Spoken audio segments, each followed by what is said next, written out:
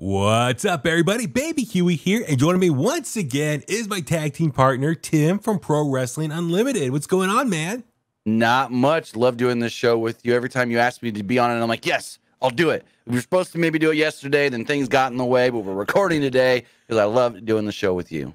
Awesome. No, seriously, thank you again for making the last minute call. Of course. I've noticed that's become like the trend lately for you and I. It's like, you know, if something comes up with Brian, he's not available, but I still need to get an episode out. You're my go-to guy. Right. I cannot thank you enough for doing that and just being available and on call. And so, yes, no, I truly do appreciate it. And yeah, man, I have a lot to talk about. I do want to say I do apologize to the Kliqsters for not getting an episode recapping, reviewing Money in the Bank. I guess we've been within the last week or so. Just work's been busy. A lot's been going on. Just, you know, so much to do as always. Just summertime for me at the radio station is very busy with just a lot of events and things at the station. So I'm always playing catch up. But my goal is, you know, from here on out for the rest of the summer and just the rest of 2023, get back on track. And so we will so much to talk about for you guys. So I figure for this episode, it will be our WWE specific episode. We'll talk about the highlights from this week's episode of Raw, also SmackDown, and then we'll sprinkle in just how do we got there based on what happened in Money in the Bank. And here we are, Tim. We are on the road to SummerSlam, which I'm like, yeah. What 3 weeks now? Wait, is my math? No, it's August 5th. So yeah, about 3 weeks. Yeah. The return of the biggest party of the summer. So we're recording this. It's the 13th of July. There are 4 SmackDowns and 3 Raws left. There you go. So we have about 3.5 weeks now. So it's I figure, yeah, we're on the road to SummerSlam. So I think what we'll do is we'll talk as we talk about the highlights from Raw and SmackDown. We'll do that as in a way of like kind of like get an idea where they're going, which direction they're going. WWE's going for SummerSlam and potential matches. I have like a list here, and you know, based on Triple H's formula, he doesn't know more than what 7 matches. So I assume that'll probably be the norm again, about 7 matches for SummerSlam, and it'll probably make that SmackDown the day before, probably a big pack, like pay-per-view quality level matches there. I can see because it's SummerSlam, maybe they add a couple more. Maybe instead of doing a 3 to 3.5 hour show, they stretch it to 4 just because it's SummerSlam. And it'll be that is possible. It's going to be in Detroit, and that'll be what WWE's first time back in America for a PLE. As since Mania. Edge said, yeah, since Mania. Yeah. So I didn't even think about it like that, but yeah. Yeah. So what, 3 Puerto months? Rico and then London and Saudi Arabia. So yeah, it's exciting. Night of Champions in Saudi. I forgot about that. Yeah. So Jesus Christ. I know. So it's kind of exciting back in America. Right. So Triple H said we're a worldwide company and we want to be putting on shows all over the world. Which I respect that. I think for WWE to reach their audience, they have fans outside of North America. So I think it's smart for them to potentially go to other continents, other countries, and reach places that don't get WWE on a regular. So I'm sure when they go there, you're reaching a fan base that's like starving for this product, and they're going to go balls to the wall. The crowd's going to be hot, as we saw at Money in the Bank, another awesome crowd there. And the people are really going to appreciate WWE being there. And so I think, you know, here in America, we get a little jaded with so many events, and sometimes crowds can be hit or miss as far as their reaction and participation. So when they go out of the country, it's like half the battle or half the enjoyment of watching a premium live event is just seeing the crowd reaction here. Actually, this is kind of off topic, a little bit off schedule. Speaking of Money in the Bank, we should just talk about it. John Cena did make a surprise appearance there. And Grayson Waller, they had this whole interaction with Grayson Waller. More or less, John Cena used that opportunity in the ring and asked the audience there who would like to see a WrestleMania in London. And of course, the crowd went crazy, super excited, and it led to Grayson Waller going back and forth. Grayson Waller's like, well, if they're going to go out of country for WrestleMania, they should go to my home country, Australia. And it led to a back and forth between them. So 2-part here for Tim. Just one, your thoughts on WrestleMania potentially going out of country, out of the U.S. And then too, your thoughts on Grayson Waller, how he handled himself in front of John Cena. I'll take the back half of that first. Grayson Waller was great.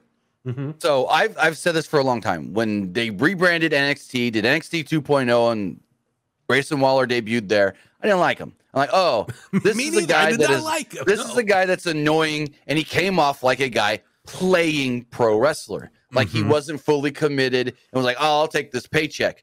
But the more and more he has grown and the more he has done, he doesn't feel like he's playing pro wrestler. That just feels like a guy in wrestling, and that's him.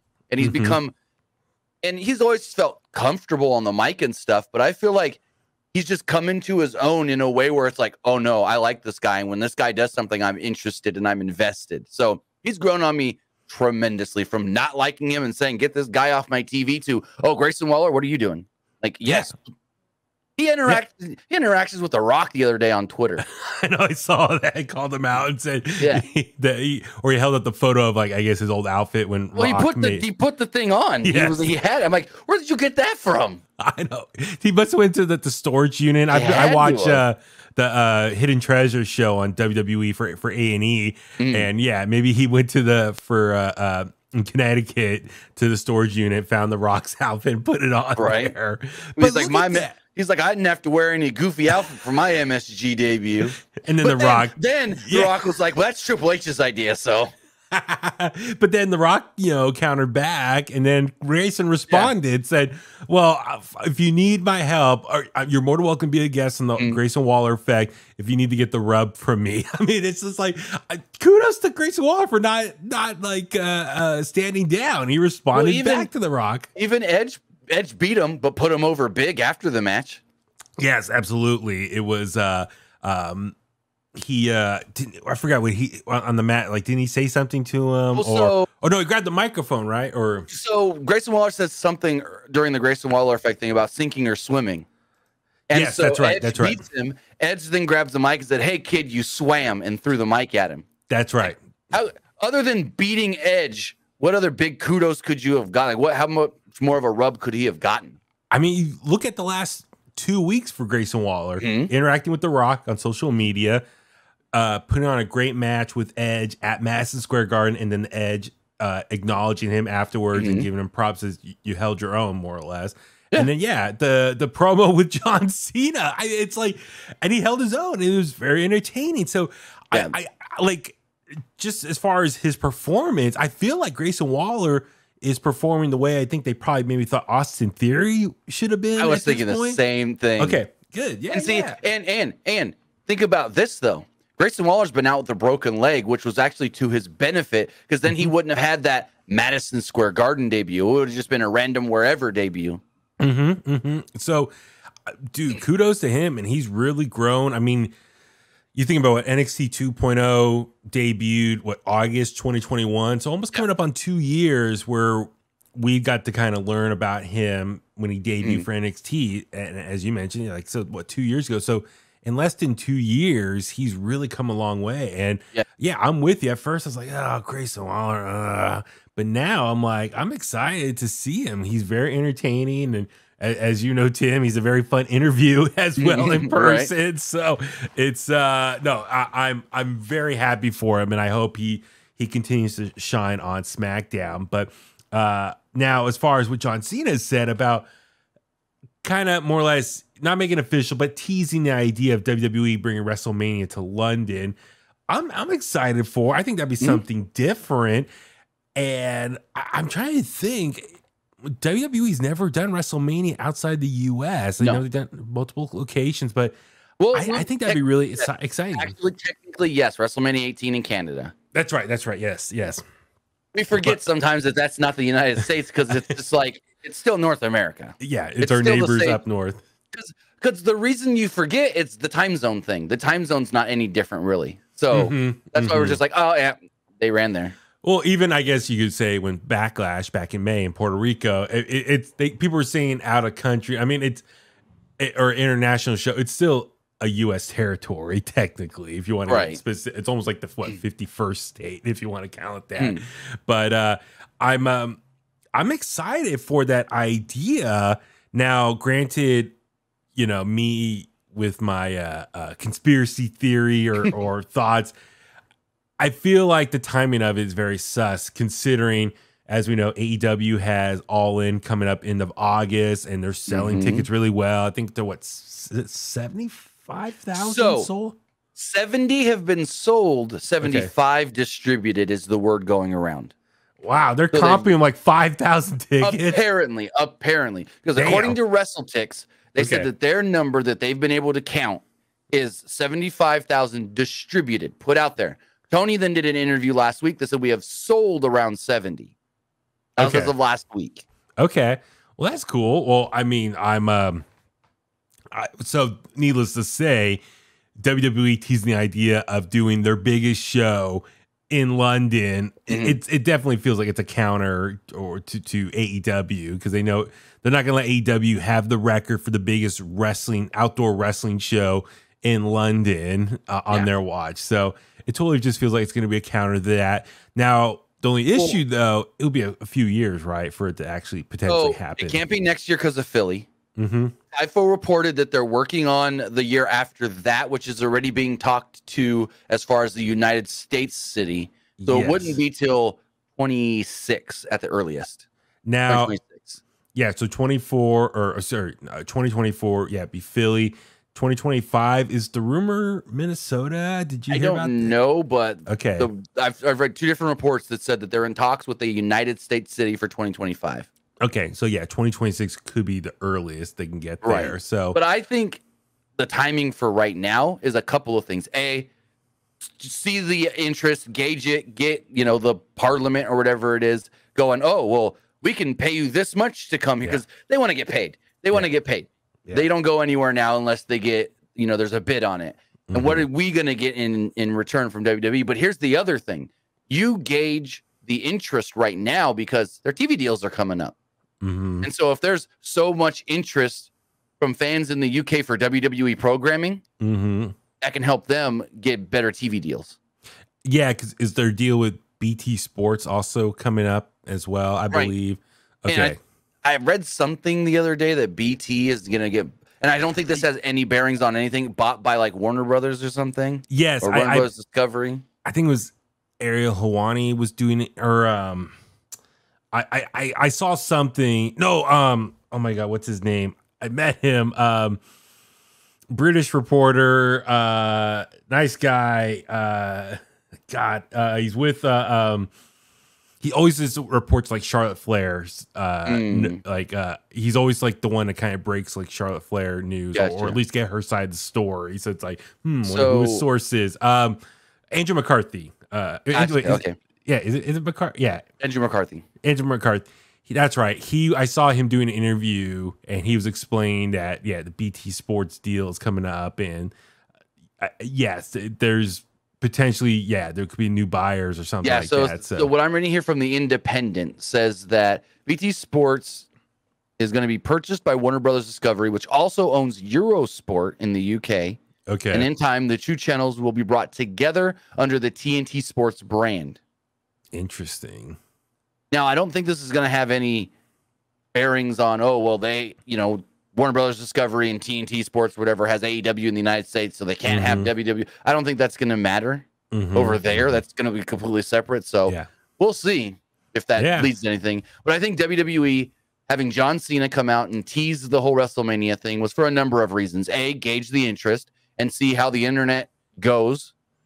B, if the internet goes well, which they did and goes crazy for it, does the government there say, okay, we'll put up this much money for you guys to come, and then if that also happens and all the interest, then it goes, oh well, there's a craving for our content in your country, give us more money on our next TV deal. So there's a number of things, even though it can't happen for at least 3 years.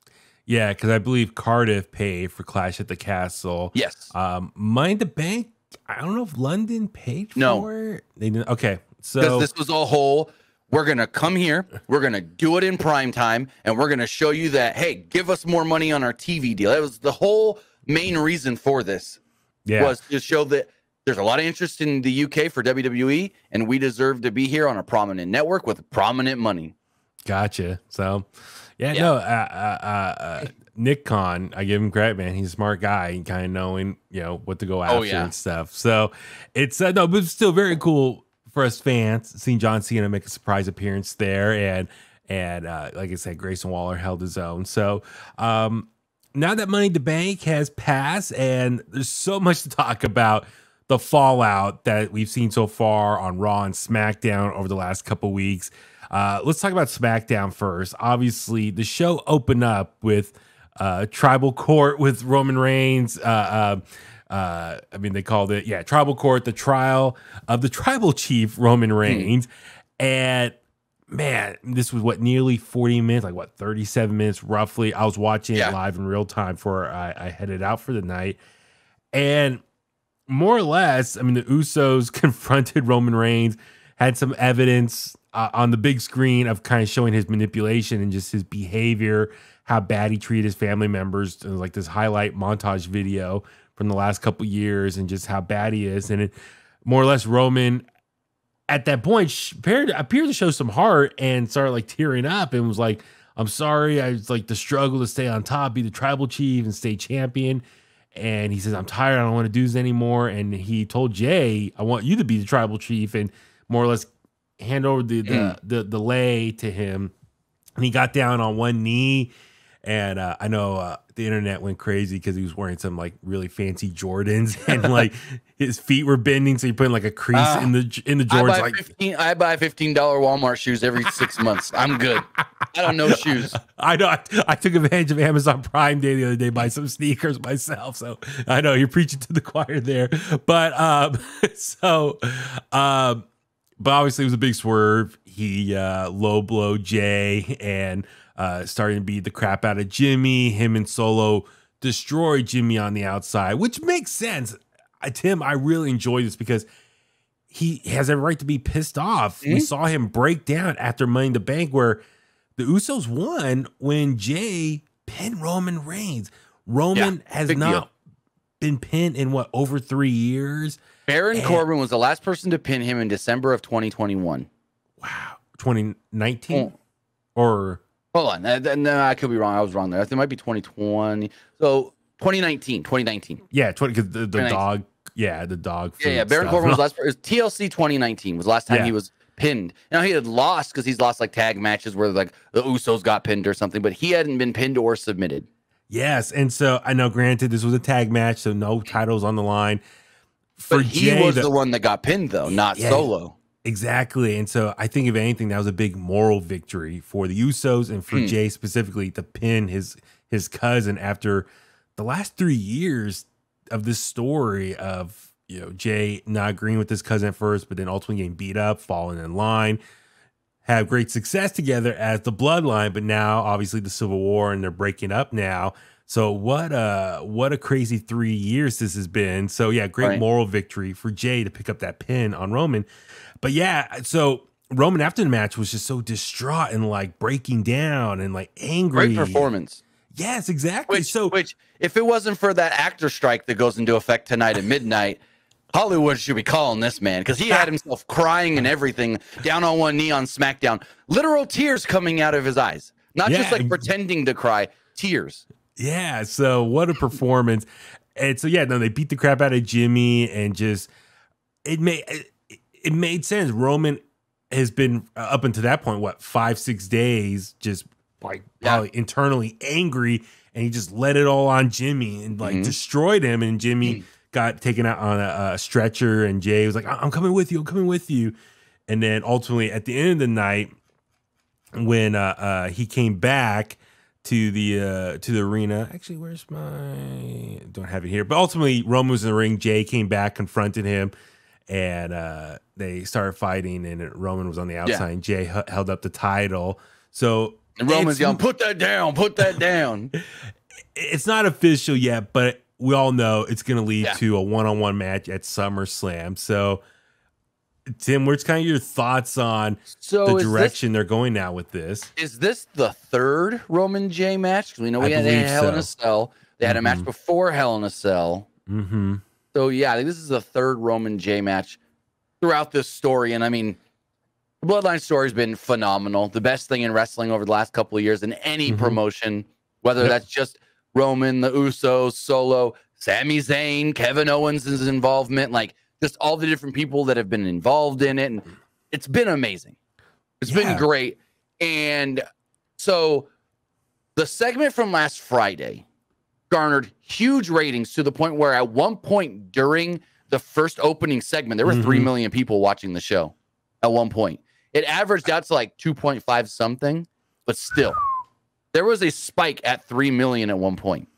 That's amazing. So it's like, other than like an NBA playoff game, football, sometimes a hockey playoff game or a football game, not many shows are going to be doing 3 million viewers. Like, again, it didn't get 3 million overall. It averaged out 2.5. But for a Friday night, that's great. 2.5 million. It was -- in the demo. It was great for everything. And now Fox is apparently categorizing it as entertainment instead of sport. I don't know why. But like, I guess one of the head guys from Fox came out and said it on Twitter, was like, hey, because he wanted to just tout the big ratings number. It was like, also, by the way, that was the first week that we're categorizing it as entertainment, and it was the #1 entertainment property of the night and the week and this and that. So yeah, no. WWE and especially right now with the writer's strike and now this new actor's strike, wrestling is kind of a hot commodity because live sports is going to be what everybody needs depending on how long these strikes go and when shows and movies can't be produced. Two quick questions. Maybe you know the answer. Okay. We know WWE wrestlers, superstars, they're not unionized. I know that's been a big thing for decades, going back to Jesse Ventura trying to get them unionized. Well, even if they were to unionize, it'd be a wrestlers union. It wouldn't probably be SAG. Actors. Okay. That'd be separate, like Seth Rollins and Becky doing Marvel stuff. They got their SAG card to do that, but it's separate from WWE. Okay. I was going to say, is like, man, like this might be Drew was supposed to go. I don't know if it's going to happen now. Drew was supposed to go film a Batista movie Monday. Yeah. I don't know if that's going to happen now because Fran Drescher said our SAG actor strike starts tonight at midnight. Oh, man. Such a bummer for Drew. Maybe Drew can show up and help Matt Riddle next week now. Okay, well, that's what they look out for on Raw. If Drew shows up, because he said on Raw, I can't be there next week. You're on your own. But now, that'd be a good little plot twist. I'm here, buddy, for you. I'm back. So, okay, so in a situation, live pro wrestling is going to be great.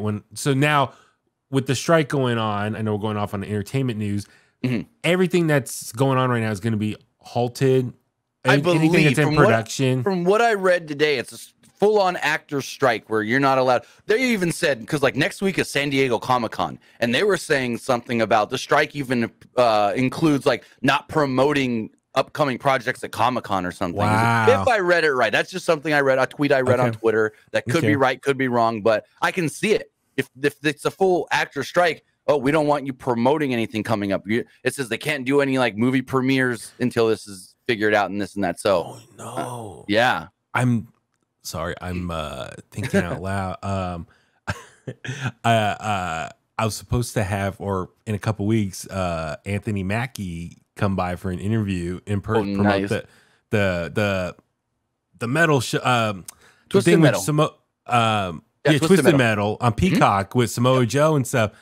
I wonder if we can't do that anymore. I don't know. We'll see. Sorry, I'm speaking out loud. I probably shouldn't be saying too much. But but that was like an interview I have coming up that I was looking forward to. So this says during the strike. This is from CNBC. During the strike, actors will not be permitted to promote past projects through conventions, interviews, or panels. This includes any Emmy Award campaigning. Nominations for the annual awards shows were announced Wednesday, and the ceremony will take place in September.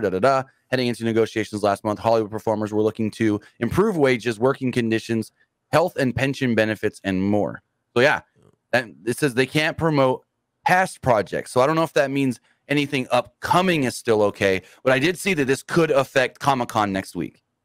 Okay, well, I'll keep you posted if if something happens. Because my goal when he comes in, I was going to ask about working with Samoa Joe and working with Seth Rollins. So, he did work with both of them because, Samoa Joe's Twisted Metal, and then Seth Rollins is going to be Captain America. Cap 4. So I don't know. I'll keep you posted if it happens or not. I forgot about the Seth thing. Yeah. So he's definitely got his experience working with wrestlers. So right. Yeah. So with that being said, it's just this whole bloodline thing has been awesome to watch and just very exciting, and just not to get on my soapbox here, but this is an example like why AEW, please, work on your storylines, because this was nearly 40 minutes of not wrestling. Now, sure, they get physical and had the beat down on Jimmy on the outside, but when you have like storytelling and like real emotions and these wrestlers engaging with each other, it's compelling stuff to tune in. And, I wish AEW would do more of that. I know this is not AEW versus WWE talk right now, but still, when I see 3 million, I'm like, wow, AEW's potential could be, they're always staying around 800,000 for their ratings. I don't know. To give them credit, this Adam Cole MJF stuff, storyline wise, has been pretty good. Yes, it's been exactly the closest WWE style story that I've seen them do in a very long time. Exactly. I do agree with you there on that one. So, but yeah, man, the bloodline thing. So now, just throw it out there. Jey Uso's chances of winning here. I mean, that's the big question. It's like, did he actually do it? What's that? I'll give him 0.5%. 0.5%. Yeah, I mean, I still want Cody. I think for Roman Reigns, for how long this title reign is. Now, granted, I know they try to make SummerSlam like WrestleMania 2.0 vibe, but considering this historic title reign that he's on, especially in the modern era, for him to drop that title, it should be done on the biggest stage for that company, which is a WrestleMania. Do you think Cody has to wait a whole other year? Because I don't think anybody beats him but Cody. That's just my opinion. I don't have any knowledge of that. No, I agree. I want that. Now, how we get there, though, does Cody win the Royal Rumble again? I mean, maybe. Or I mean, he kind of Elimination Chamber. He kind of has to, being on the other brand. Yeah. The only thing I can think of, so Money in the Bank is now the question. Hasn't Austin won Rumble twice in a row? Yes, he did. So he it's not unprecedented. Correct. But, a lot of jumping back to Money in the Bank, I know LA Knight did not win, but he was the crowd favorite. But someone did a comparison. It's like, oh, Drew did not win Money in the Bank in 2019, but he won Royal Rumble 2020. Who was it? Shinsuke did not win Money in the Bank 2017, but won Rumble 2018. True. So everyone's like, oh, LA Knight, the crowd favorite, did not win. Could he be a Royal Rumble favorite? I think now, so. Early favorite for me is still Gunther. I think Gunther could be the favorite for Royal Rumble. I know we're still months away from that, but I think for Cody, Royal Rumble or Elimination Chamber, something like that could happen for him. But no, I'm sure Jay's going to put on an amazing match. It's going to be full of dramatic. Oh yeah. My one thing though for that main event, please do a different finish. Like other than like a ref bump, some interference from the bloodline, or I guess now at this point be Solo. I'm sure Jimmy will make his big return there after being written off for a couple weeks. But give us something different, please. Like Roman's been winning the matches all the same way for a while now, so that's my one thing. So, I agree with that. So, but I think the match is going to be really fun, going to be really good. We've seen these two have good matches in the past, and Jay's just getting better. Like, you wouldn't think 10, 12 years after he debuted in WWE, you could say that the guy's still getting better. Yeah, absolutely. Him and his brother. And nothing against Jimmy, but I've always thought Jay was the better Uso. I'm just going to say it. Yeah, no, if you get a chance, I watched Ariel Helwani's interview with the Usos. Yes. It was very, very good stuff. And it was like, it makes you want to root for them even more, just how passionate they are about the business and stuff. I really did enjoy that. All right, well, let's jump on over to Raw real quick, because it seems like while SmackDown has the Bloodline, the big faction overseeing the blue brand, over on Raw, the big faction over there is the Judgment Day, and they've really been post, I would say post WrestleMania, post Backlash. They've really just for the last few months have really just been like the A storyline for Monday Night Raw, and it's been really good stuff, exciting stuff. And for the last couple of Raws, we've been seeing a lot of potential drama and dissension amongst the group. Obviously, this goes back to Money in the Bank when Damian Priest ultimately did win the Money in the Bank Money in the Bank briefcase, which I like how I didn't even think about this beforehand, but I like he's been calling himself Senor Money in the Bank. I was like, so that's a cool twist. Did you hear Kevin Patrick on Raw when he was like, El Senor Money in the Bank? And Corey Graves goes, it's not El, it's just Senor, Patrick. Yes. Yeah. Dude, this Raw this week, there was a couple times Corey Graves was like going on, and then he like said, he's a brain fart. Yeah, or he would like stop and he's like, Kevin, like, please jump in and save me here. I was like, yeah, I was on live TV. Like, what the hell? Hey, whatever. Yeah, like they love Corey Graves. He can kind of do whatever he wants. I guess he can just ramble on, but then the second he loses it, he just calls out Kevin Patrick, please save me on live TV. Yeah. Which I know the crowd wanted LA Knight to win, and we talked about this on the predictions video a couple weeks ago. Was Logan Paul, I thought, was like the best business pick potentially for eyeballs, bringing eyeballs to the WWE brand. But I think the best pick for storylines to take place after the pay-per-view was with Damian Priest, and Damian Priest ultimately won. So it makes sense.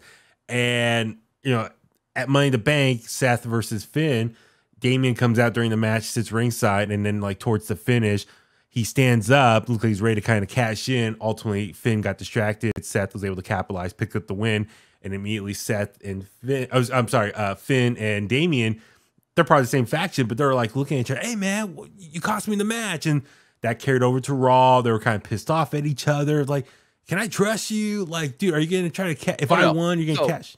Not to cut you off, but like the way that match ended on Raw after Money in the Bank with the whole bloodline. So with because I thought this was fantastic, where they're on the apron arguing. Dominic's stop. Look, Seth's getting away. If you want to cash in, go now. And then like they're still yelling at each other. She's like, I'll go stop him for you. Seth takes him out on the outside with the pedigree. So then they go back to check on Dom. Rhea's cradling Dom like a baby. You're looking at Damian and Finn just like, stop.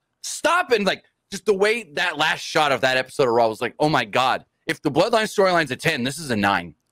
That's right. And Finn showed up at the very end and kind of prevented the DQ and all that. I'm just like, if the bloodline storyline is considered a 10, this Judgment Day stuff's a 9. Yes, in my absolutely. opinion. It's a smart move on Triple H's booking part. If he was able to get to the final say on this, and he didn't even like the group when he took over.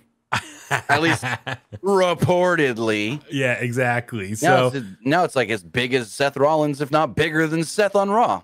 I know, it's crazy. So, but then this week on Raw, the carryover from that was like, where they're at now. Like they ended on a bad note last Monday Night Raw. How's that going to carry over to this week's episode of Raw? It's still Rhea trying to play peacemaker, though.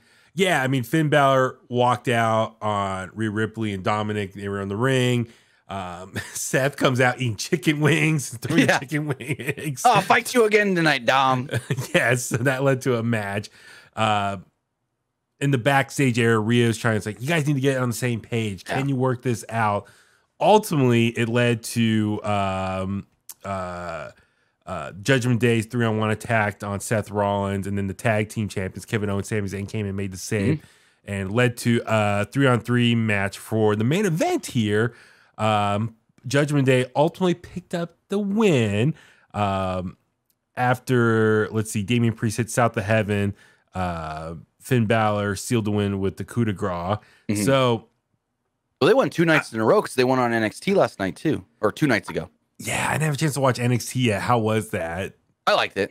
Okay. I didn't see the whole show, but I know I saw the main event and a couple other things on the show, and the match was good. Like, Trick Williams is another guy that I've kind of been like meh on. Yeah.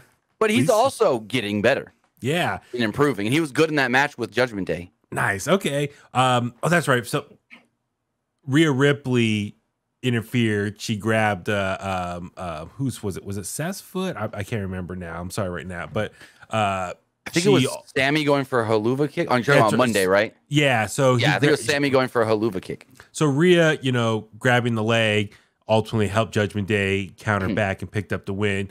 So everyone was smiling. So Rhea I think probably felt like she's being peacemaker. Yeah. She helped the team win. When the team wins, everyone's feeling good, back on the same page. So I'm sure this is going to lead to, things are fine right now, but, a lot can happen in the coming weeks. So how are you feeling about the direction of the Judgment Day right now? And like, where can this all lead to at some point? Because you were telling me off the air, the rumor is Seth and Finn rematch at SummerSlam. Right. I'm sure Damien's still going to be lurking in the background. But also, so you got Seth and Finn rematch SummerSlam, according to a new report from Dave Meltzer. But then also, I think coming off of that 6-man tag on Monday, we can also see at SummerSlam the tag titles on the line with Damien and Dirty Dom challenging Sammy and Kevin. So then you got Judgment Day going for both sets, the world title and the tag titles, potentially. That's no right. one's reported Judgment Day going for the tag titles, but that's the only thing they've really set up for Kevin and Sammy. Like, exactly. What else do they have? Actually, I'm writing that down right now. So yeah, the list here we talked off the air. It looks like 11 potential matches, which we'll kind of go through down this real quick. Yeah, I can see it. Potentially. So for Judgment Day, I think it's a bad move if they were to break up the group now in some capacity. 100%. I think if anything, you see the bloodline, how if you take your time, do a slow burn, it can lead to really entertaining, long-form, dramatic storyline here. Yes. And if this is your A story on Monday Night Raw, you don't want to rush through and break this up.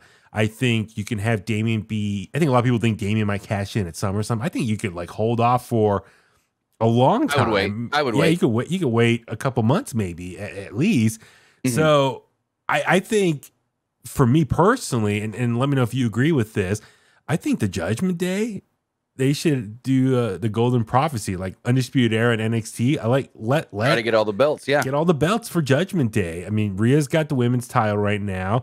Well, almost all the belts. They ain't taking that IC title from Gunther. Oh no. But I mean, as far as every member in that group could have a title, exactly. So, do you think potentially, early predictions, maybe Finn picks up the win at SummerSlam over Seth, and then maybe Dom and Damien can pick up the tag titles? I think for me, I would like to see Seth win because remember the last time he fought, not Seth win, Finn win. Because remember the last time they fought at SummerSlam, Seth lost to Finn with a title on the line. So we can do a storyline of, hey, you can't beat me at SummerSlam. Now, SummerSlam really doesn't matter per se because, it's like, oh, it's just another night anyways. I'm like, Undertaker can't be beat at WrestleMania, but we can beat him at every other pay-per-view. Yes. But it's like, what's the big difference? I don't know. But it's like they could do a story here of, so we're coming back to SummerSlam. Last time we fought at SummerSlam, I beat you. And then what if Finn does ultimately beat Seth for the title at SummerSlam? And he can be like, that's my big show. I'm the best at SummerSlam. Granted, he did lose to The Fiend at SummerSlam a few years back, but that's a whole other story. He could be Mr. SummerSlam moving forward. Yes, exactly.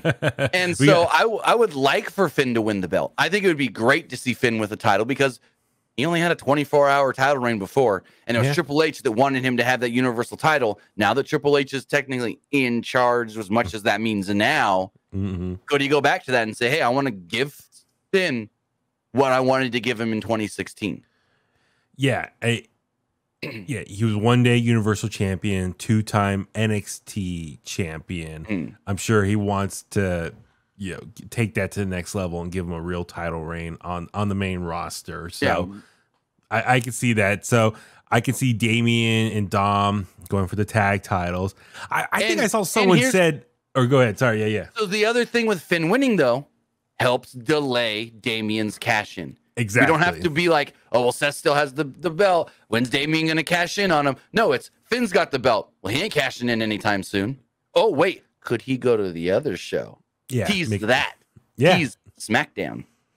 The other thing, I forgot who, was it Twitter or something? Someone said, well, they kind of retcon the Money in the Bank briefcase, like cash in on any title you want. So could Damien change his mind and make it for the tag titles, which I think is that's such a dumb idea. No, if I have that contract, I'm going for the biggest title that I can get that's available to me. So Corey Graves did say on Raw this week before Judgment Day went to NXT, Carmelo Hayes, watch out because Damien's got the briefcase and can cash in on anybody. Yeah. And remember last year when for some random reason they had Austin Theory show up at the end of an NXT episode and hold the briefcase up, didn't say a word, no nothing, and then never followed up on that.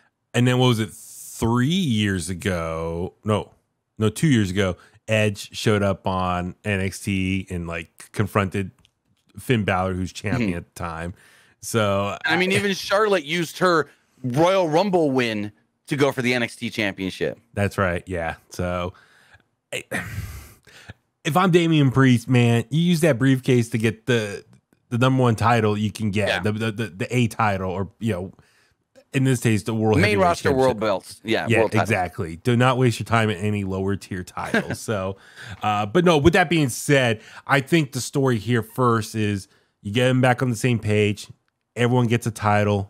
You run with that for a bit. You could sell cool merch with all of them holding titles, kind of like the Bloodline merch.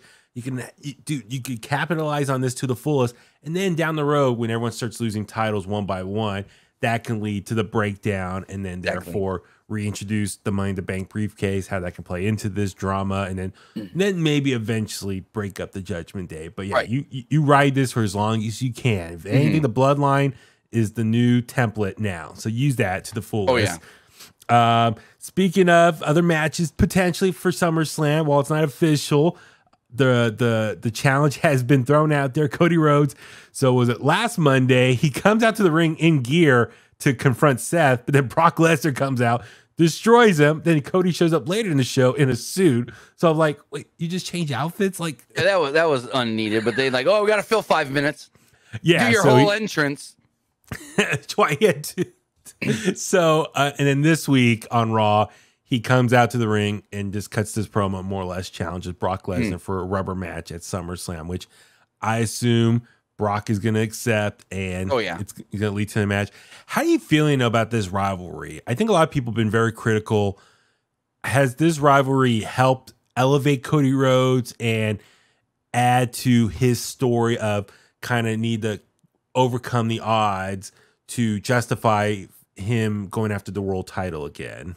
So I don't think it's done anything to hurt Cody, but I don't think it's done anything to help him either. I think he's still exactly where he was coming out of WrestleMania for one real reason. Has Brock still even said why he's done all this to Cody? No. Why he's attacked Cody Rhodes? Because it's not like because the stipulation is there of he can't challenge Roman for the belt because he lost at SummerSlam. So it's not like if he beats Cody, all of a sudden he's the new number one contender. Even though Cody said on Monday, once I beat Brock, I'm back next in line. This is not a number one contenders match at SummerSlam. Never said so Brock has still not said why I was buddy-buddy with you. I was hugging you. I was shaking your hand. Let's team up. Never mind. Brock is still not given. Now, I get why Brock is mad now because Cody busted his face up. So now Brock wanted the revenge. Then Brock beat him. They're 1-1. I don't know if Brock cares as much about as Cody does about rubber matches and getting the ultimate victory of being better than you. But yeah, I think Cody's still in the same spot he was coming out of WrestleMania. No better, no worse. And we're just kind of just sitting here waiting for the time when they finally build him back up to Roman. That's what I think it really is. Like he's no better, no worse. And we're just waiting for when's your next match with Roman. Sorry, when you said better than you, I was going to go, baby. sorry, I held back. So I know some people are saying like this whole feud with Brock, he could have easily done it as WWE champion.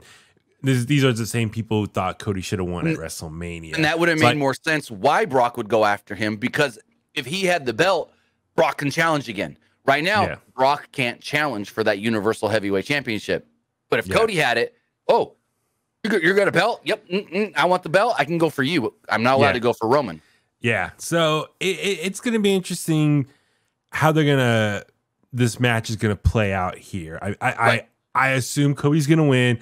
I know, like, finally he took the brace or the cast off now. Yeah, but he did that Money in the Bank when they were like, because Michael Cole was like, we spoke to doctors today and they said that Cody should be basically healed if he wants to take it off, and then he took it off.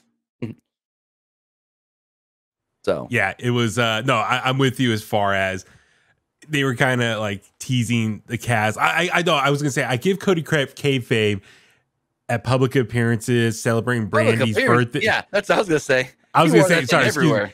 Yeah, everywhere he wore that cast. So I gave him credit for. I mean, he's a worker just like his dad. His dad played it up in person and in private, and he learned from the best. His dad, Rick, all of them back in the day. Undertaker, you're in public. You live the gimmick. Yeah, exactly. So what did The Rock's dad say on Young Rock? Living the gimmick. Always live the gimmick. Yeah, absolutely. So I give Cody credit. Like all the photos from Brandy's birthday party had the cast on still. Yep. So, but no, for Cody, I'm excited for the match. Partly maybe because it's going to be the final one. It's going to wrap it up, and then maybe Cody can move on to something else come fall season for WWE. I don't know though. I don't either. That's the hard part. It's like, how do you keep him busy? Yeah. So here's an idea. Does he eventually challenge Seth, but get screwed and lose? Have a great match, and then something happens.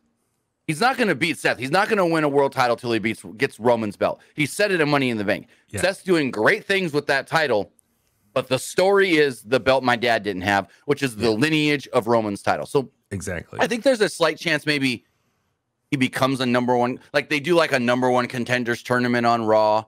He wins it somehow and goes and challenges Seth, but loses. And then that is really where he builds himself back up to Royal Rumble and wins the Rumble to challenge Roman. Yeah, I mean, they it's going to be interesting where WWE goes come fall. As far as I think what reports say, SummerSlam is going to be the end of the Bloodline storyline, the Civil War here that's been going on. Potentially, yeah, I think. I kind of wonder, just throwing it out there, wonder if Bray Wyatt comes back and attacks Roman Reigns. Like they say he's still 3 out years with later. Illness. Yeah, so I don't know what's going on with Bray. Yeah, it'd be interesting to see how they keep Roman occupied for the next few months. So and same thing for Cody. Thing. I don't past SummerSlam, I don't see where they go with Seth or Roman. Mm-hmm. Both world titles. Yeah. So but hey, that's on Triple H's plate right now to figure out. So we'll power through the rest of these here because those are like the big stories. But over on SmackDown, we see Asuka dealing with not one, but two competitors, Charlotte Flair and Bianca Belair. Like they're all going back and forth, trading shots. On SmackDown last week, we saw, actually, was it on SmackDown or it might have been the week bure? I'm sorry. If you're talking about the Charlotte title match, that was before Money in the Bank. Okay. So where, that's right. Is that where EO attempted to cash in? Was that last week or the week before? So the attempt I think was last week, but the Charlotte title match was the week before that Bianca had the ticket and she got involved and all that stuff. That was the week before, 2 weeks ago. But on SmackDown last week though, we saw EO come down, attempted to cash in, handed the briefcase to Bayley, and then Bayley was trying to give it to the ref, but remember what EO said at the Money in the Bank press conference? This isn't just my briefcase, this is Damage Control's briefcase. And Bayley was like, "Oh, yeah, sure. It's both of ours." And she started hugging it, right? Uh-huh. It's like, so anyway, it was a failed, not a failed cash in. It was a failed attempt at a cash in. So nothing happened. But I think the point being, add the drama. Okay, you got Asuka, Bianca, Charlotte all going kind of at it. And in the background, you got EO and Bayley lurking in on this. I assume it's going to lead to a triple threat match between the three of them at SummerSlam. And then, I don't know, does EO maybe cash in that night? Or I can see it. I mean, a big cash in at SummerSlam would not be a bad idea.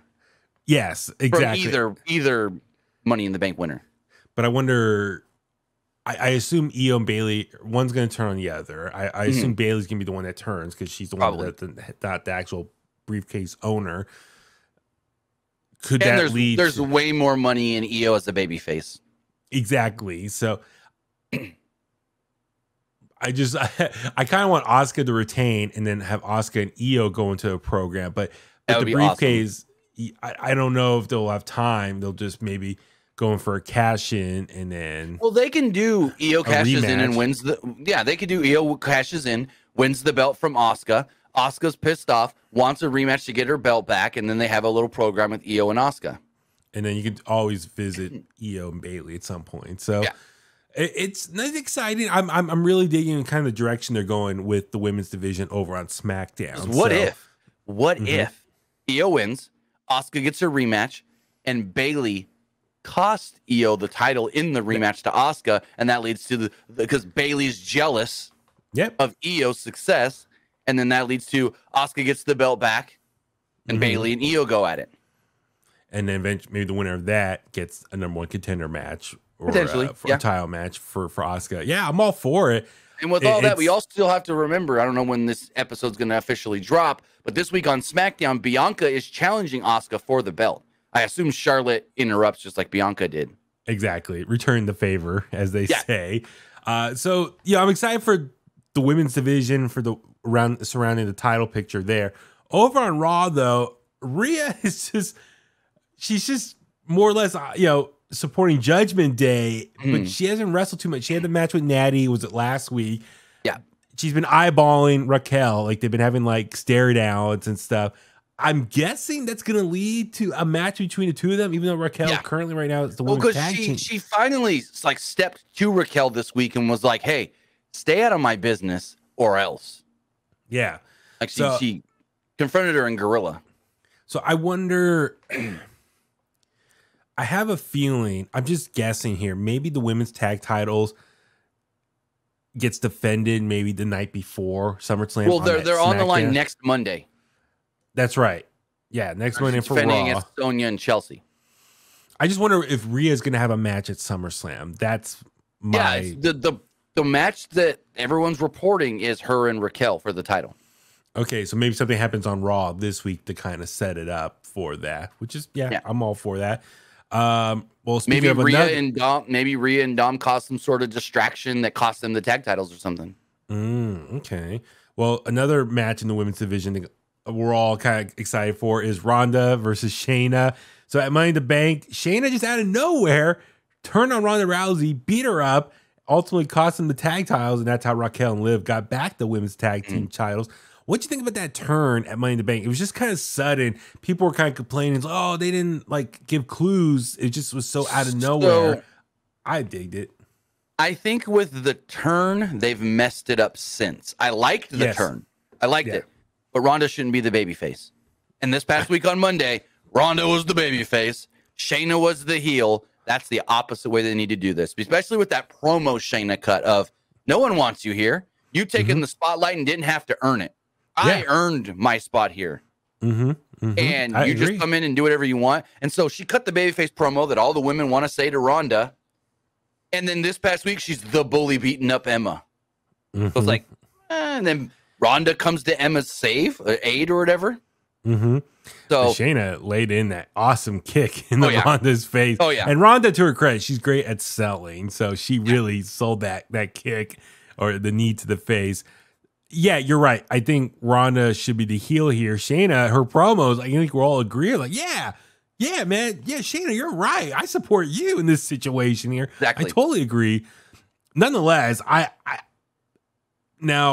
think why they're kind of fumbling this is it's all been kind of rushed, right? Because wasn't Meltzer reported that Ronda Rousey has a hard out with WWE, and a lot of people are speculating it's going to be right after SummerSlam. Yeah, so they're kind of rushing this feud. Just it's like one last hurrah for Ronda. So the report basically was that they were supposed to win the tag titles right after WrestleMania. Ronda had the arm injury or whatever. They had to delay that. They finally got the tag titles, and then Ronda tells the company, "Hey, so this is my date. I'm done after this day. This is my heart out." And so they had to just rush everything.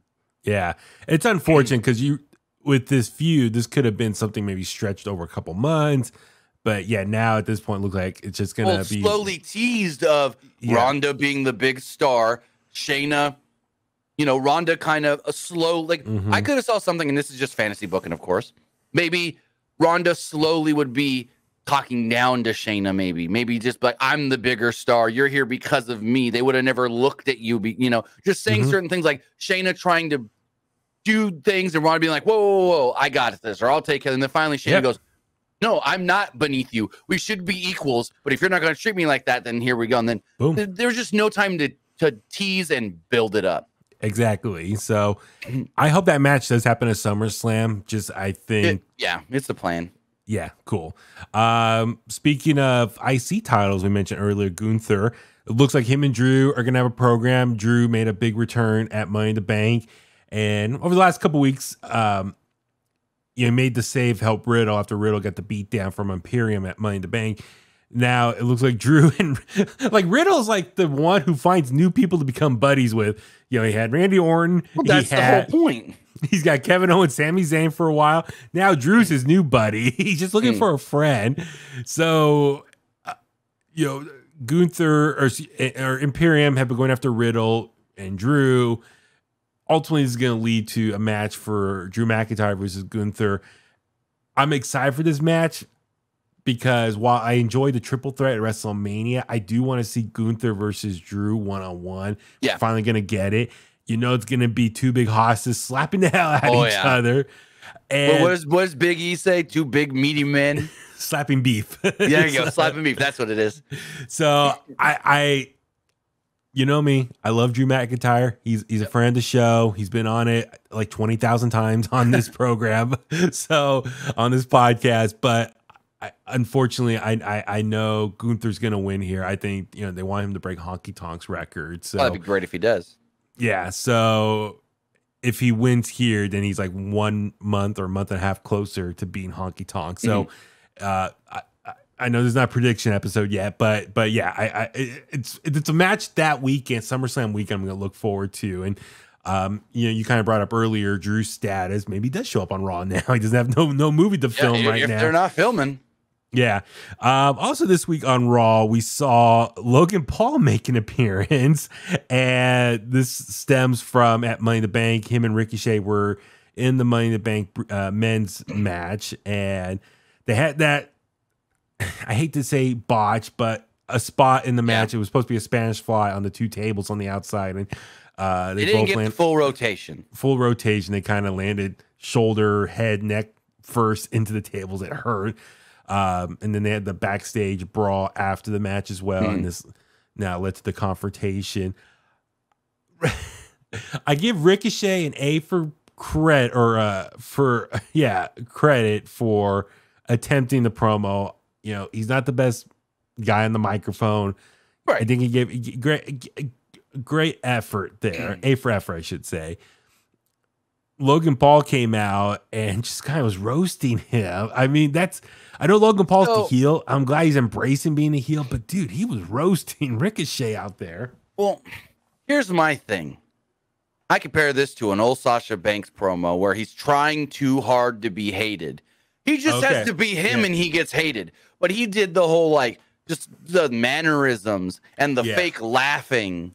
Yeah. It really gave me Sasha Banks vibes of, I'm going to try really hard to not be liked here, even though people sometimes do and sometimes don't. I think this was, and it's hard to say because I've liked everything Logan Paul's done in WWE thus far, his worst promo, his worst on-screen appearance, because he was, I think, trying too hard to be the bad guy, when if he just is himself and lets the fans boo him like they're going to, he's great. But he was just, again, not to beat a dead horse, trying a little too hard to be a heel. When he just comes off as a natural, not likable guy anyways. So I think a lot of people wanted maybe LA Knight versus Logan Paul at SummerSlam. It looks like they're going to go with Ricochet here, which I kind of see why it makes sense, because I have a feeling Logan Paul's going to win, or Logan Paul, they want him to get a win because he hasn't won in a minute. If it was going to him in LA Knight, the fans would probably riot if LA Knight lost a big match like that. I think it's going to be a better match. Nothing against LA Knight. He's good in the ring. I think it's going to be the better match anyways. Yeah. So Ricochet and they go at it. I love the callback. Ricochet, took the leap and dive, or excuse me, flip out of the ring. Right. Callback what he did a few years ago with Velveteen Dream on NXT. So it was cool. I'm excited for that match. You know, it's going to be high flying. It's going to be a lot of great fun spots here. Their chemistry is really good. Obviously, we saw the Royal Rumble, Money in the Bank. So it's that's going to be probably maybe a sleeper, very fun match for the fans to get into. I think with this match, it's something different for Logan Paul. So when all the reports came out on possible matches for SummerSlam, there was a match listed as Logan Paul Showcase. Logan Paul's never had a guy one-on-one like Ricochet that he can go out there and do big, spectacular spots with. So this can be their CMLL New Japan style match where you go out there and it's just spots and spots and spots. Their AEW match, their Young Bucks, Kenny Omega, Will Ospreay match. I was going to say, you know, hey, Logan Paul, if you're listening to this, just watch Ricochet versus Will Ospreay from years ago for inspiration of what kind of match you can do. Because Will Ospreay's had good match with The Miz, good match with Roman Reigns, great match with Seth Rollins. But now he goes in there with Ricochet and can have a New Japan style, high-flying, just acrobatic, cool move match. Something different. He kind of did with Seth, have a bunch of cool moves, but this is going to be even different and more elevated on that style. So, no, it's going to be really looking forward to that. Another match probably that we could see happen here, and this has been rumored for months now, is Becky Lynch versus Trish Stratus. This week on Raw, Zoe Stark picked up a big win over Becky Lynch, but that was obviously with distraction involved. With did you know that finish was the same finish from I don't know when, but years ago in a Trish Stratus Melina match? Really? Yes, I saw everyone was talking about it on Twitter. I didn't know, but everyone was talking about it on Twitter. There was somebody, I don't know the full details of it, but there was like another female at ringside, caused the distraction, and then Trish gets rolled up by Melina. Same way Zoe rolls up Becky. It was a callback to like 2005, 2006 maybe or something. Okay, well, this is definitely going to lead to more motivation for Becky Lynch want to get her revenge on Trish Stratus. And it's because they had the match at, what was it? No, was it back or Night of Champions? Night of Champions, they wrestled each other. So, get the rematch at SummerSlam here. So I'm sure Becky, that's right, Zoe Stark debuted there, helped Trish get the win. So I'm sure Becky will get her big win back at SummerSlam. So I think that's what we're leading towards right now. We talked about Rhea versus Raquel earlier. I do want to mention Grayson Waller. Yeah, we talked about Grayson Waller. Great match with Edge this week on SmackDown. We talked about the tag team titles. I did laugh seeing on Raw this week with Maxine Dupree graduating from the Alpha Academy, but then that was great. Valhalla and attacked her. So it's man, Maxine Dupree is really upgraded with the Alpha Academy and just being part of that tag team. So, kudos to her. I guess we'll kind of end on with Raw as far as the Miz Ciampa match. As far as, Ciampa made his big comeback, attacked Miz, said, hey, you didn't call me when I was out injured and stuff. So they have this great no DQ match, but ultimately Bronson Reed comes out, helps Miz win. So are they like going back to that story? I have no clue. Because when Bronson Reed debuted, he helped Miz on his debut, but then he kind of went off on his own. And everyone's like, okay, good. We don't want to see Bronson and Miz working together. But now, on this DQ match here, no DQ match, Bronson Reed helps out Miz to beat Ciampa. And I'm like, oh no, are they back working together? Yeah, I had the same feeling. I was like, what are they doing?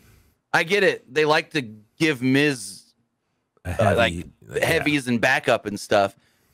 And we hadn't seen it in a while, but it's still like, oh, really? I just know fans online like, dude, Bronson Reed beat Okada last year. Like, give him a better push. But I wish that Miz would have lost because Miz was coming up on like 200 days of no win or whatever. And now that's nothing. Yeah, now that's all gone. Well, they could have really played up on that too. I just hope now Ciampa can go off now. And I mean, there's been rumors that him and Gargano are going to reform DIY. But no, Gargano's been, what's the latest? Was he injured? He's cleared. He's good. He's had an aggravated shoulder injury, but all reports are he's been good for the last couple of weeks. Okay. So hopefully maybe that's what's leading here. Bronson, Miz versus Ciampa and getting some backup with Gargano. So maybe that's how you get DIY back as a tag team match here. So boom, Triple H. Ciampa needs some help. Exactly. So why not call Johnny? So, dude, I'm excited, man, for where we're going with SummerSlam.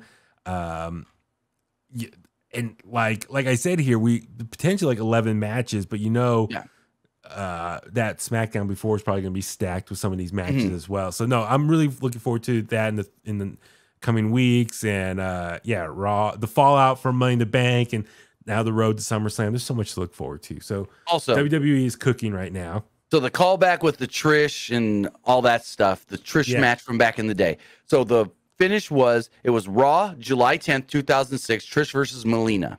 Okay. Johnny Nitro was at ringside getting involved. So Trish does this like move where she bounces off the ropes and slides through the kick Johnny Nitro. And when she comes back through the ropes, Melina grabs her, rolls her up, and pins her. Similar to Becky tried to kick Trish when she was at ringside getting involved. And that's when Zoe rolled her up and pinned her. Okay. So call back to 2006, like a month or two before Trish's retirement. Well, first retirement. I was gonna say Trish at this point could probably like call back a lot for old matches, and it's like it could be like a fresh spin on it because so much time has passed. Maybe not everyone's gonna remember some of that stuff, and she could kind of recycle some of those old moves and finishes there to her favor. So because I didn't realize that was like a callback to a finish, but then Twitter was like, I remember that. Well, even like how do you remember that? Yeah, like what's old is new. Like, remember, was it a couple months ago when Seth, slid out of the ring and got under Rhea's arm when Rhea thought it was Dom? She put her arm around him, her head turned, but it was a callback to Shawn Michaels and Melina. So that was a cool thing too. So it's always cool. Like you do those little callback moves or situations, and it's like a little Easter egg for us fans who've been like around for a long time and can like, oh yeah, I remember that from back in the day. So it's all good stuff for that. But yeah, I'm excited for where they're going this summer, and the next month is gonna be real exciting. And then where they go after SummerSlam is gonna be interesting as well. So all good stuff. So, well, on that note, let's start wrapping things up. I think we powered through all the major storylines and direction they're all going for SummerSlam. So, Tim, on that note, where can the Kliqsters find you? So you can find most of my work at Pro Wrestling Unlimited, whether that's on YouTube, Twitter, Instagram, TikTok, Threads. We're on Threads too at Pro Wrestling Unlimited. And then you can find me and all my personal stuff over at Timmy Buddy. Some of it's at Timmy Buddy 89. Like Instagram, I couldn't get Timmy Buddy because there's somebody that's got that account with one follower or whatever. It's like, what the heck? And then Threads, you have to use your Instagram name. So it's Timmy Buddy 89 over there as well. But you can find me everywhere where you can find Pro Wrestling Unlimited. And I'm Baby Huey. Follow me on Facebook at Baby Huey Official, Twitter and Instagram at Baby Huey 83. For everything else, follow In The Kliq at In The Kliq. Email us intthekliq@gmail.com. Subscribe is where we get your podcast at. If you subscribe to us on YouTube, please watch the videos, give us a thumbs up, and leave a comment there as well. And also, Apple Podcasts, leave us a 5-star rating, leave a review there as well. All that stuff helps with the algorithm. You know that. But no, thank you again for tuning in. And on that note, let's go home. And that's the bottom line because Huey said so.